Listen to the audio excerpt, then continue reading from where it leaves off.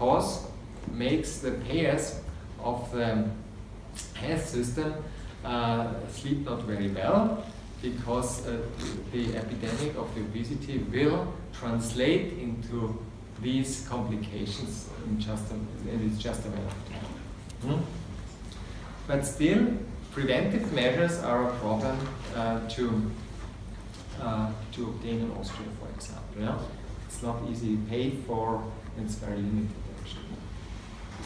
Yeah, here just to see in numbers the prevalence of obesity, of type 2 diabetes according to BMI. So we said, so this are the overweight, and these are the obese, and you see the prevalence is largely increasing. So with the BMI over 40, we have a quarter of the patients already having type 2 diabetes, and so okay. These are old data with one. I'll show you newer data later. But the basis of type 2 diabetes is the insulin resistance, as we call it, and also tightly associated is what we call metabolic syndrome. And I will give you a definition later. The problem is that with type 2 diabetes and/or metabolic syndrome, when the patient has this diagnosis, his risk for cardiovascular disease is largely increased, and also with type 2 diabetes, there are the microvascular complications about which I will talk later. Yeah, insulin sensitivity. Yeah, what does insulin in the body? So for clinicians, it always has to be very clear cut, because the patient is complex enough. So we measure from insulin, or it's the most important action of insulin is to reduce circulating blood glucose concentration. Yeah?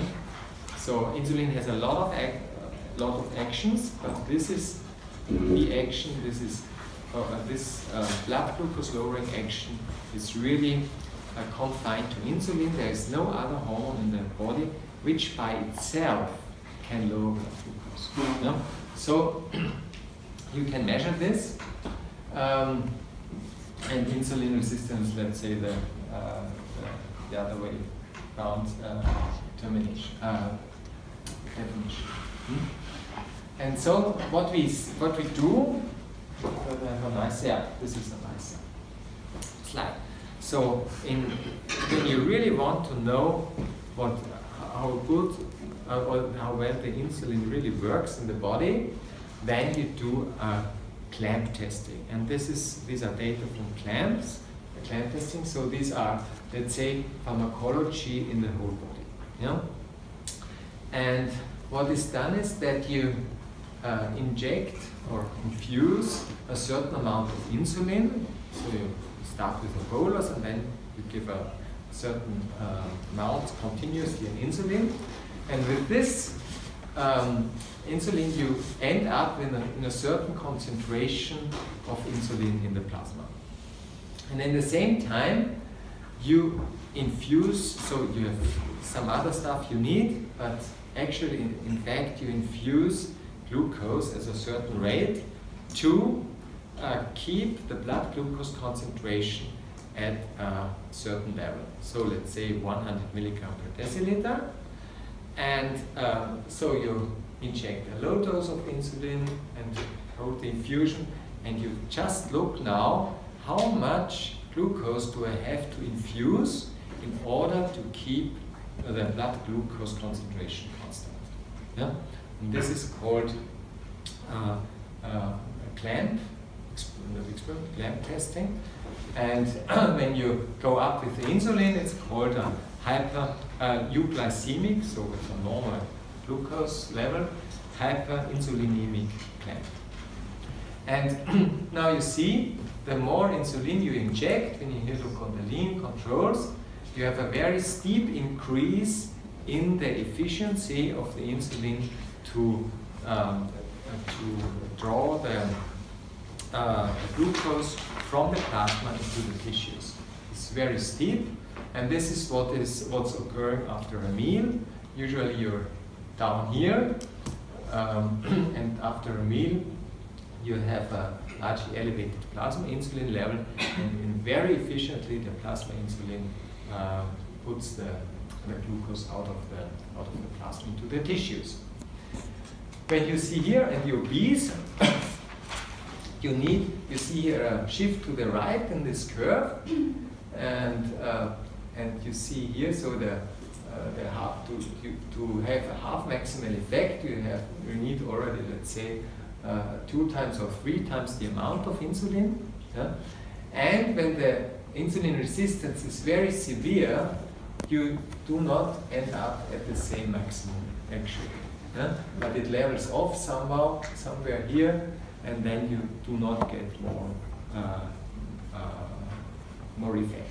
And you see this in clinic, so we have, if you imagine you have a very obese patient and he needs insulin, and he already has, let's say, 200 units a day, which is a lot. So as you're sitting here around, you will have 40 units around per day. Yeah?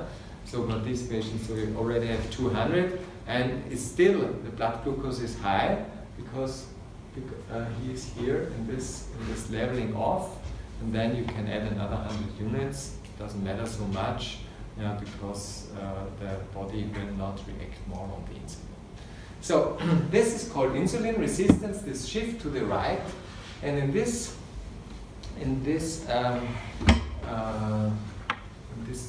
experiment, so or let's say, what are the main tissues which react to insulin? You know, what are the main tissues to react to insulin? Muscle? Adipose? And? Liver. Liver is always a good choice when you talk about metabolism. Okay, so and in this condition, you usually measure primarily muscle. Yeah? When you measure it like that.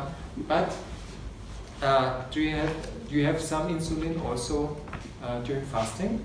Yeah? And what's the function of insulin while fasting? Any idea? To normalize the sugar that's produced by the glucose hormone. Huh? Because when you're fasting, you rely on your stores, and that's the glucagon. Then. No, but what does the insulin do by fasting? The sugar needs to be normalized once it's plasma. Yeah. But so when you have, what do you measure when you? What is the? You measure fasting blood glucose. No? What depends? But what is the main determinant of the fasting blood glucose? Have you ever thought about that? You always have.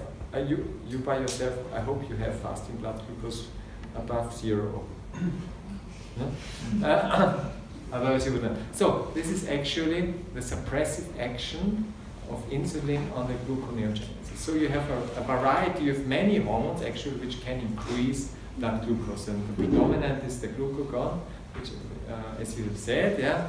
But there are many hormones that can raise plasma glucose concentrations, and the insulin suppresses all the other hormones. Yeah? And this is so you can make a similar experiment as that in let's say it's not fasting, but here you see that very low. This is the hepatic glucose production. Glucose production means gluconeogenesis and liberation of glucose by hepatic glycogen, from hepatic glycogen. So it's combined as glucose production. And you see here at very low insulin concentrations in a lean person, insulin very effectively inhibits the hepatic glucose production. And this is very important because when you eat something then, so you need a little bit in the fasting state, but when you eat something, this hepatic glucose production goes to 0 very rapidly. in the obese, you need much more insulin to reduce the hepatic glucose production. Yeah? And this is actually what you measure when you measure blood glucose or insulin in the fasting state. Yeah? So you need a little bit in an obese person. So you have more insulin in the circulation and a higher fasting blood glucose concentration because of that. And the product of these two together with a constant is the so-called, maybe you've heard it, HOMA index. HOMA insulin resistance index is a product of fasting glucose and fasting insulin. Yeah? And actually the insulin is increasing earlier than the glucose. Okay, so this is reduction of hepatic glucose production. Yeah, and so there are some factors contributing to type 2 diabetes. We have some genetic factors. So type 2 diabetes is typically has typically a family history. This is not only due to the genetics, but also since, for example, obesity is also heavily depending on the social environment, yeah? And also a little bit on the genetics. And so environmental factors, this includes, of course, the lifestyle, you know, which is a major determinant. So when you end up in insulin resistance, you first, the body first increases insulin secretion. You know? And as long as this is the case, the individuals do not have diabetes. Diabetes only occurs when the beta cells when the beta cell function is disrupted. Yeah? When they cannot produce, the beta cells in the pancreas cannot produce so much insulin anymore as would be needed to suppress glucose production or reduce plasma glucose. And only then the patient develops type 2 diabetes. So when the type 2 diabetes develops, all this is already past. Yeah? And this usually takes years until the beta cell finally gives up, yeah? And the diabetes. And therefore we have now a number of prevention studies on diabetes. And you see when you do it here in this population, yeah, obese non-diabetics or pre-diabetics as we call them, so in a just slightly elevated glucose levels, but not yet diabetes, then these are usually effective. It's very difficult to have an effective lifestyle program in type 2 diabetes. Yeah? Because the beta cell might recover, but it's difficult. Yeah? This after bariatric surgery, for example, it's possible. It's also possible with lifestyle, but it's very difficult.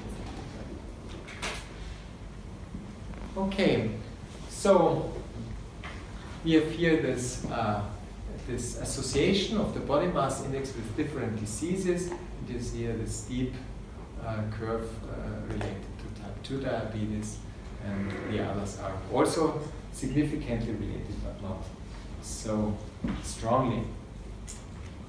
Yeah, and here you have one of the very famous prevention programs which have shown that lifestyle intervention is really effective. This is the American Diabetes Prevention Program, and there were 3 groups, and you have the placebo group, and these subjects just, they were told, so eat less, do some sports, that's good for you, something like that. And then we have this intensive lifestyle modification, so the individuals get programs, sport groups 3 times a week, so every second week telephone call, what about your eating behavior, what did you eat, can you tell me, and so on. So it's studied, yeah? It's intensive, but it's very effective. Yeah? You see a nearly 60% reduction in diabetes. Yeah? It's very effective. And in between was the metformin. This is a drug I guess you know, the mainstay of type 2 diabetes treatment, and this was in the midst of this treatment. No? Okay, but what we do in clinics, due to time constraints, is actually the placebo. Yeah, or a little bit better maybe. Yeah, but it's to have an intensive lifestyle program is something which is actually very costly. Yeah. So, but it's not only the BMI that counts, but also where the adipose tissue is located. And this is, in clinic, we measure, for example, the waist-to-hip ratio. This is here, waist-to-hip ratio. And those people who have the adipose tissue in the abdomen, in the belly, these are the ones which really have the risk to develop type 2 diabetes. Or, in this case, myocardial infarction, when we go to metabolic syndrome. No? So this is the picture. So here you have this adipose tissue only mainly in the belly, and here you have it in the subcutaneous region, typically hips and thighs. Yeah? Okay, many women are concerned about that. But this is metabolically completely inert, so it doesn't do anything. So there are a couple of studies showing with liposuction, really removing kilograms of fat, there's no change in metabolism. Yeah? And of course, sometimes you have some mixture of these two, but in the subjects which have typically only subcutaneous fat composition, the metabolism is usually quite normal. This is completely different to this form, so there are subjects which preferentially store the fat within the abdomen, and these subjects often have metabolic deteriorations even though they are only overweight. Okay. Yeah? So in studies you can do it like that you make a CT scan, so in the lumbar range, and here in white you see all the fat tissue that is called visceral fat tissue, so everything within the abdomen, and in black you have the subcutaneous tissue. Of course, when you only measure here the waist circumference, you have somehow a mixture of both. Yeah? But for in clinics, it also has to be very easy, straightforward in such patients, and this is the measure of choice. Yeah, you see here is the percent central abdominal fat, meaning how the proportion of fat in the belly, like in the CT scan we have seen before. And here you have this glucose infusion rate we have seen in the clamp testing. Yeah? So this is a measure of insulin sensitivity, and you see as the visceral fat goes up, the insulin sensitivity goes strikingly down. And what's very interesting in this kind of data is that this is already true for the normal weight persons. Yeah? This is BMI below 25, and even there you see that persons, even they are still normal weight, those who increase abdominal body weight have a lower glucose infusion, also have lower insulin sensitivity. So these data have really been repeated in a high number of studies, and these are women without diabetes, these are Europeans, so these are diabetic men from Asian origin, so there's all over the world these data have been collected in similar variations. Okay, yeah, and here you see, so this is typically prospective studies this is, you see the impact of the BMI, so the body weight, let's say, and the waist to hip ratio on the incidence of type 2 diabetes in the population. And this is, so this is a population study in Gothenburg actually, and when you have, and at time 0, you collect the data. So, and then you divide the data, in this case, in 3 groups of the same numbers. Yeah? And these are called tertiles. Yeah? In this direction. And then you see here that those with a low waist to hip ratio, meaning those who accumulate the body fat in the subcutaneous area, but not in the belly, they have no increased type 2 diabetes ratio, even type 2 diabetes risk, even if they increase body weight. Yeah? But on the other hand, those where the waist to hip ratio is high, so there should be a 3 here and here, 1, 2, 3. Yeah?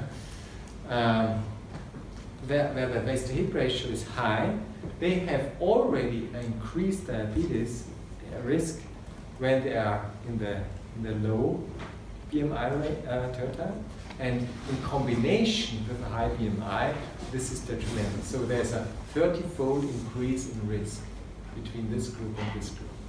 Yeah? So this is very dramatic. And and these are prospective data. So meaning that there's one time point 0 where you measure the subjects, and then you only wait. Yeah? And after certain amounts of time, you ask the participants to come again to the study center, and you measure blood glucose or whatever they did. Yeah? And and this is after 13 years, and this is very important because now you see that, for example, an elevated waist to hip ratio confers a risk. So you can say, this patient, according to the data I can collect now, I know in the next, let's say, 10 years, this individual will most probably develop diabetes. And this is very important in a clinical sense to identify risk populations, because in these populations, preventive measures are effective, and others not. If you select this population for preventive measures, you will never be successful, because there's no increased risk. Yeah, similar for coronary heart disease, but it's not. So, in order to identify, so let's say, so now from a clinical perspective, it's important to identify populations at risk. And in the 70s, where all the studies came up from Goldstein and Brown on the LDL, and LDL receptor was identified, all the stuff, we knew, okay, high LDL cholesterol leads to coronary heart disease. And on the other hand, so in the 90s, the data grew that people with type 2 diabetes have a very high coronary risk as well. And in between, there is a population which on the one hand has a risk for type 2 diabetes, and on the other hand, a risk for cardiovascular disease. And this is now the risk population which we would like to, which should be defined, and this risk population is called the metabolic syndrome. Yeah? So, and it's called the risk associated with it, it's called cardiometabolic risk, so there's a cardio risk and a metabolic risk. Yeah? So this is what where this metabolic syndrome comes from. And because it's so, it should be easy, there were lots of associations which developed definitions of the metabolic syndrome. Yeah?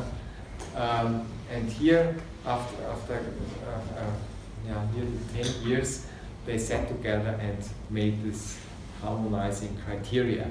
And this is how you define a metabolic risk patient. This is a visceral obesity, just measure the waist circumference, then blood pressure, serum triglycerides and HDL cholesterol, so these are the lipids, and a fasting blood glucose in this prediabetes range. No? And any three, if a subject fulfills 3 of these 5, it's called having a metabolic syndrome and is then at risk. No? And that this risk is really important is shown here. You see here, again, prospective data. So here at time 0, you divide the patients into, now patients, they are actually individuals, yeah, in those having metabolic syndrome or not. And then after, let's say, 10 to 12 years, you simply, in this study, was only looked on cardiovascular mortality. So meaning subjects that have died from a cardiovascular disease.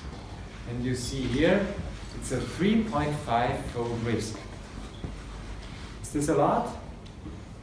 Or no? I'm not sure. Is smoking a risk for cardiovascular disease? Could we agree on that? Yeah? Okay. How much do you guess is smoking? 30. Hmm? 30, 40. Any estimates? No? 30, 40. 30, 40, okay. No other estimates. Okay, no, it's not so much. It's around 2.5. So it's on a population basis, this is a lot. So you would, if you have a risk in your personal life, twofold enhanced, you would really feel that. Yeah, this is a big difference. And these are not all data so high, I have to say. Then in mean, they are 2 to 2.5. Yeah, so around smoking. Yeah, so around this. Okay. Good. Yeah, here we have diabetes worldwide numbers in 2013. Yes, so it's increasing, and also in Europe, diabetes prevalence is increasing. Yeah, and the problem with obesity is this excess risk. Here again, now for diabetes patients, so we switch from metabolic syndrome to diabetes now, and you see here excess mortality. Yeah, and yeah, here is 1, so this would be a normal mortality. These are so-called standardized mortality rates. That means that you calculate the mortality you see back to a population to a non-diabetic population with the same age and sex. Yeah. So this is, and you see here around 2.5, 3-fold excess mortality for cardiovascular and also for non-cardiovascular mortality. Okay. So all-cause mortality 3.5-fold. And this is the problem, that the diabetes is associated with a very high cardiovascular components. Okay, how do you diagnose diabetes? So either the fasting glycemia over 126 milligram per deciliter, or in the 2-hour oral glucose tolerance test over 200. And also, this is missing here, maybe you write this down, an HbA1c of over 6.5%.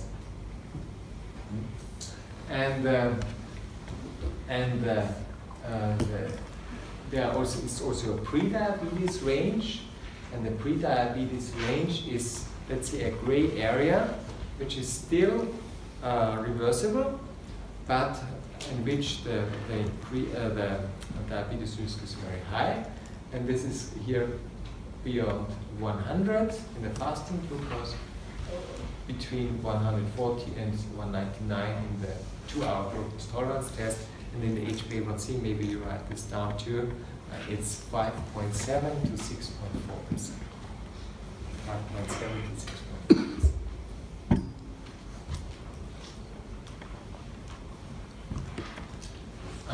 Okay. what kinds of diabetes do we have? So we have type 2 diabetes. This is an autoimmune diabetes. You know that, and leads to disruption of the pancreatic islets. And so type 1 diabetes is always treated with insulin. Yeah? There's no other medication for that. And then we have this type 2 diabetes. This is a long list of medications we can use nowadays. It's not so important for you now. But what I would like to introduce to you are the MODY diabetes types. Yeah? Because these are monogenic forms of diabetes. And this is very interesting from pathophysiological point of view. So you learn which genes are important for diabetes.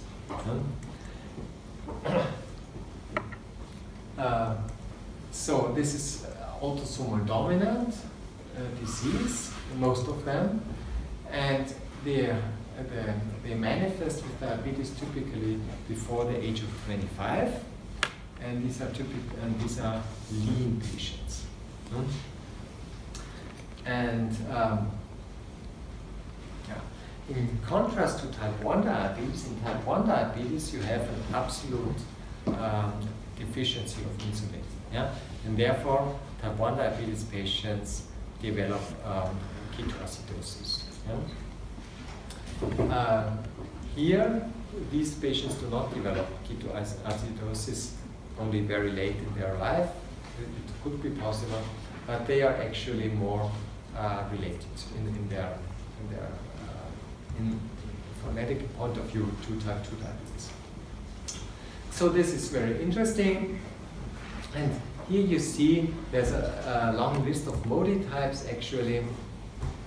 And most important are the type 2, MOD2 and MOD3, which comprise most of the patients. And you see this is HNF1 alpha. It should be alpha this side. Yeah. Sorry. Mac to Windows change. And you also see a number of transcription factors actually which are important in the beta cell. Yeah? And this is related to what I have said you at the beginning, that you only develop type 2 diabetes when the beta cell is disrupted again. Yeah? And therefore all these mutations except the glucokinase are actually transcription factors that are important in the beta cell, in the human beta cell.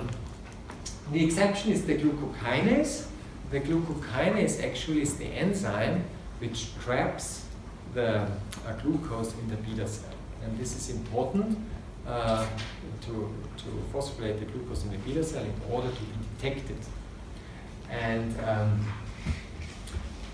because this is the first step for the beta cell to detect how much glucose is actually around in the plasma.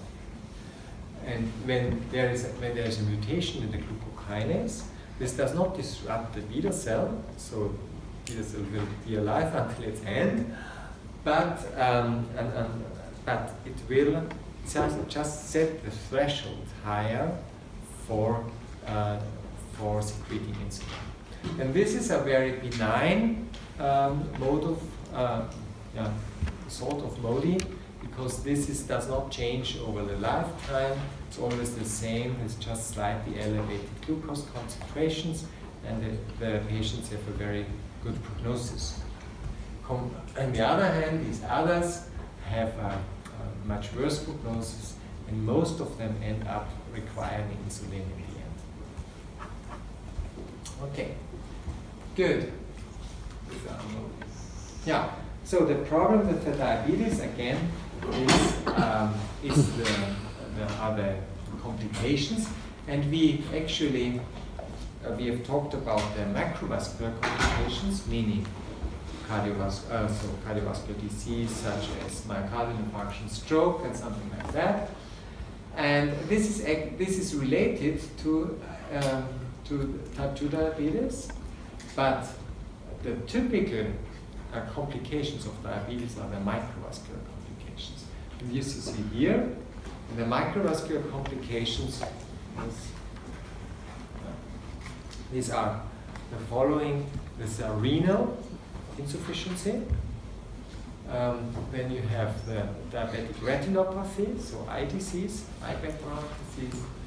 And we have the neuropathy, so the nerves is a problem. And as a combination, we have this what we call a diabetic food syndrome. It's a combination of bad perfusion and let's say a numbness at the soles of the feet, which leads to the fact that there's no sensation when the sole of the foot is somehow penetrated by, let's say, a small stone in the shoe or something like that. And then ulceration occurs, and this really endangers the whole foot of the patient. Yeah? And this is a real problem, and takes a lot of resources in order to get this, if an ulcer occur, in order to get this healed again. Okay. Diabetes is the leading cause of renal failure. So you have more diabetic patients in end-stage renal disease, or let's say currently it's about the same. End-stage renal disease according to diabetes, or to the let's say intrinsic renal diseases. Yeah, so it's about half in patients with end-stage renal disease. Fortunately, due to the very strict treatment that has developed during the last 2 decades, the renal disease occurrence in diabetic patients is reduced now. Then blindness, so blindness due to the retina, the leading cause is diabetes. Of course, if you would not treat the cataracts would be the first. But blindness due to retina causes diabetes and non-traumatic complications. This is what I told you about this food syndrome. This is really okay. Yeah, reduced life expectancy and cardiovascular disease. But if you reduce blood sugar, you see that these complications are significantly reduced, particularly this the microvascular complications. This is in type 2 diabetes. Type 1 diabetes is the same or even more, because type 1 diabetes is the, let's say, the pure hyperglycemia only disease, whereas the type 2 diabetes, we have also the lipid changes and so on. Yeah, insulin has a lot of actions. Most important is the glucose transport in our glycogenesis, so, but also improves lipogenesis. So it's important that all the fatty acids that come achieved from the gut are stored in the adipose tissue. So inhibits actually gluconeogenesis. Yeah, and it's also an anabolic hormone leading to protein synthesis and cell division. Yeah? So as you know, insulin is also used for doping, for example, yeah? To increase muscle mass. Yeah? So the insulin receptor, this is a kinase associated, yeah?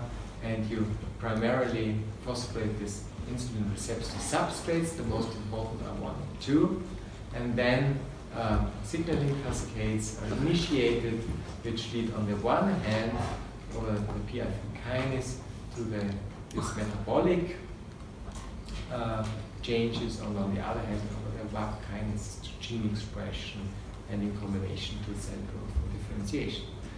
So these are very common signaling pathways, but very specific for the insulin is this CAP-CBL TC10 pathway, which is also needed for the glucose transporter, so typically the glucose GLUT4 transporter, to translocate from the vesicles where it's stored intracellularly to the plasma membrane.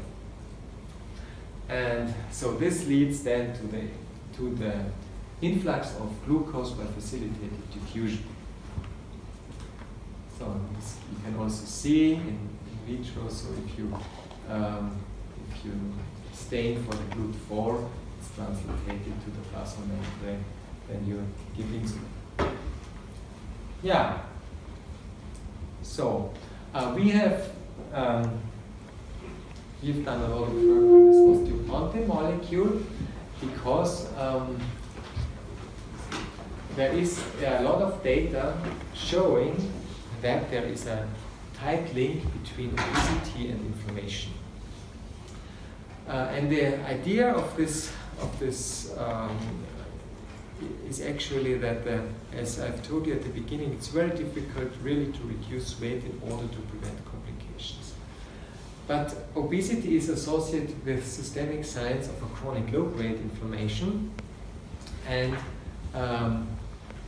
this inflammatory response predisposes the patients to type 2 diabetes. I will show you data in a minute, and also to cardiovascular disease. And the inflammatory alterations that are linked to obesity primarily origin in the adipose tissue. There are also some inflammatory changes in liver and very few in muscle, but the dominating tissue is the adipose tissue. Yeah, I will show you pictures on that. So when you have obesity at the beginning, you start, as we have done this with insulin resistance, then the beta cell failure and the insulin secretion, and that goes down, you end up in diabetes. And the inflammation actually you see already in insulin resistance, and it significantly contributes to insulin resistance because the mechanisms that are initiated hamper insulin action. You also see inflammatory changes in the Langerhans islets, in the pancreas, that lead to disruption of beta cell action, and beta cell lead to beta cell death, and diabetes. For example, here, this is again clinic data. So CRP, C-reactive protein, is a common measure of inflammation, which is used in clinical routine. And if you divide the CRP values in a population, in the women's health study, to quartiles, you've seen the tertiles before, so 4 groups of the same size. Then you see in the highest CRP quartile, you have a nearly 5-fold risk to develop type 2 diabetes compared to the lowest one. Yeah? Very strong association, and these are inflammatory changes as they occur in adipose tissue, and you have here typically resident macrophages, but with development of obesity, you have more activated macrophages, CD8 cells or other T cells actually. So the population of inflammatory cells changes when obesity develops, and you have more, let's say, aggressive inflammatory types of cells. And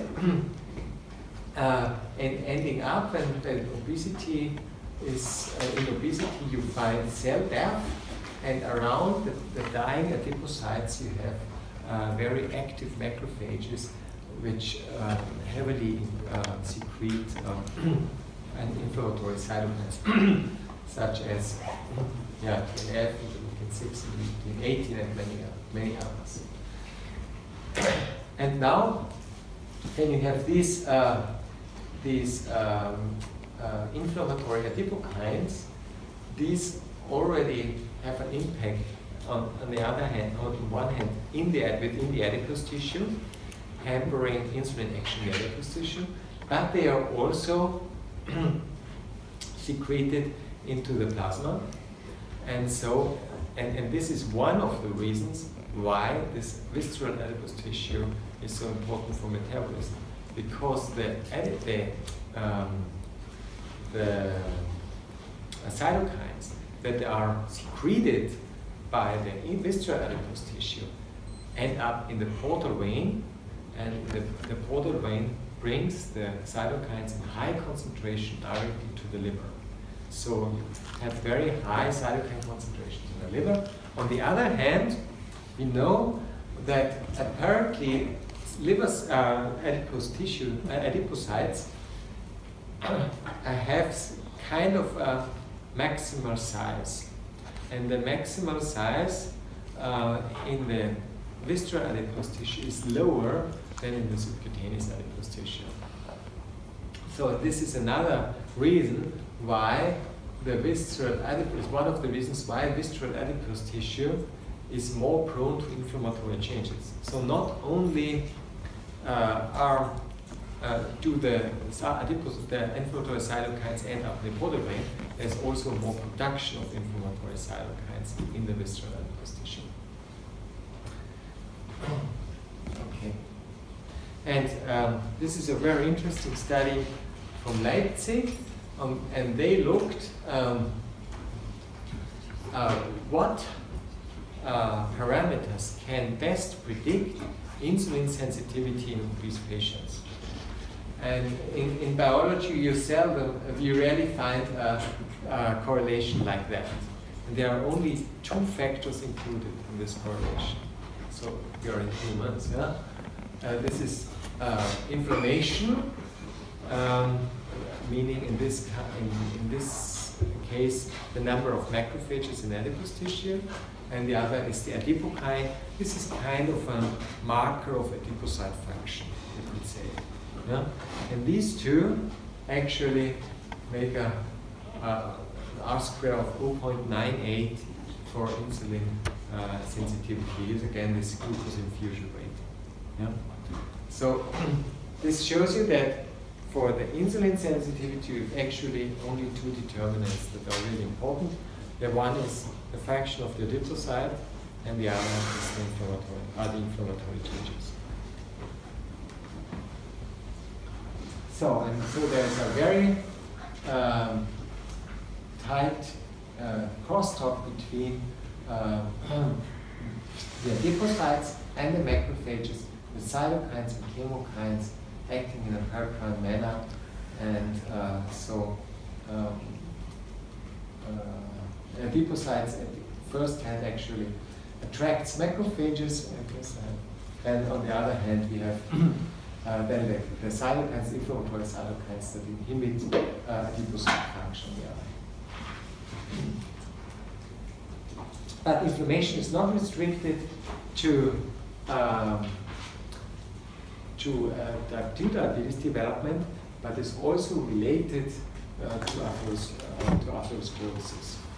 And on the one hand, you certainly know that there is inflammatory changes in the vascular wall. I'm sure you have heard a lot about that. I just wanted to show you this paper, which is very interesting, because they did syngeneic transplantation of adipose tissue. So when you transplant adipose tissue, there's always some inflammation going on. Partly simply because the perfusion of the transplanted adipose tissue is of course not optimal. And they transplanted simply adipose tissue, either visceral adipose tissue or subcutaneous adipose tissue, in a biopsy strain from one mouse to the other. And so they ended up in adipose tissue inflammation, not by obesity, just by the transplantation. And they could show here, and I told you that the visceral adipose tissue, particularly in the mice, is very much prone to inflammation compared to the subcutaneous adipose tissue. So this is visceral adipose tissue, and this is subcutaneous adipose tissue. So you have the MCP1 measurement, which is much higher as an inflammatory marker.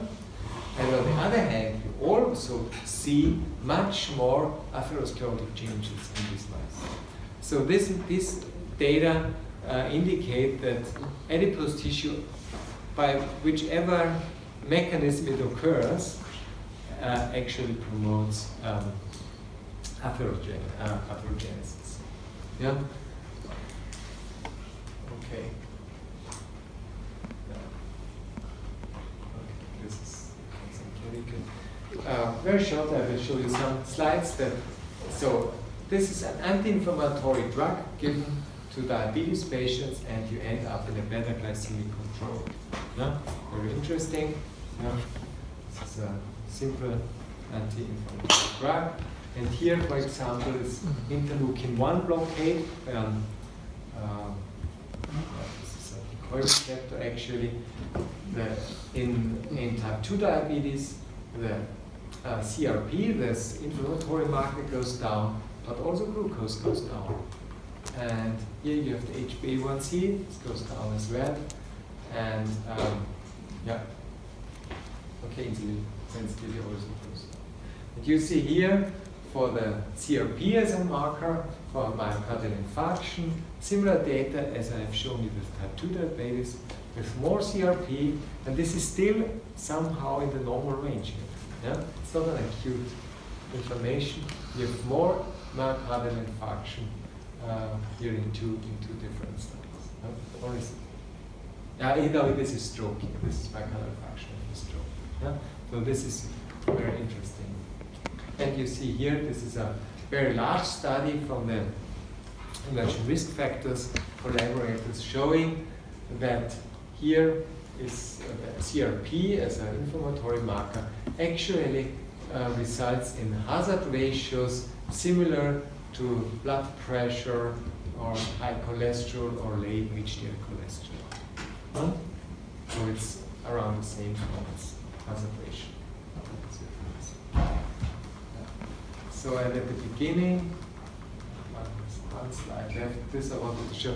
The question is what is at the very beginning? So which changes in the adipocytes actually lead to the attraction of macrophages, and the ER stress response seems very important in this respect, so elicited through increased fluxes of lipids and others, you end up in this so-called ER stress response, which is let's say a common response to various intracellular stimuli. For example, it's also it's called an unfolded protein response. There are a couple of stimulants or causes that stimulate ER stress. And to this ER stress, there are data showing by genetic means and others that this really leads to the induction of inflammatory genes and the repression of metabolic genes. I think this is okay. I think do you want to proceed now? Well, then we have another section. I would not go into this. Just as a last slide, I showed you this one. That even though, let's say, insulin resistance is a very, a term that is related to whole body and so a very complex system. A number of studies have shown that you really can relate this to molecular changes. And in this slide, there are just two mentioned. For example, here you have the TNF receptor as one of the typical as TNF being one of the typical cytokines related to insulin resistance. And the TNF receptor was shown, the TNF was shown by its receptor to activate the 2-nitrogenol kinase, leading to serine phosphorylation on certain residues in this insulin receptor substrates, and this then inhibits the downstream signaling of the insulin. So on the other hand, here you have interleukin-6 receptor, the JAK-STAT pathway leads to expression of SOX proteins, and these SOX proteins lead to the early degradation of IRS proteins. And this has been shown that there are less IRS proteins in cells of the diabetic community. non-dilated. So you see, you can really, this complex term of insulin resistance, you can break down to molecular changes at the cellular level in the end. So, if you are happy with that, we could conclude it. If you have some questions, I'm still here and will still be here for a couple of minutes. And otherwise, will you have a test on this? Yes. Okay. Yeah, it will not be difficult. Yeah. Yeah. Remember that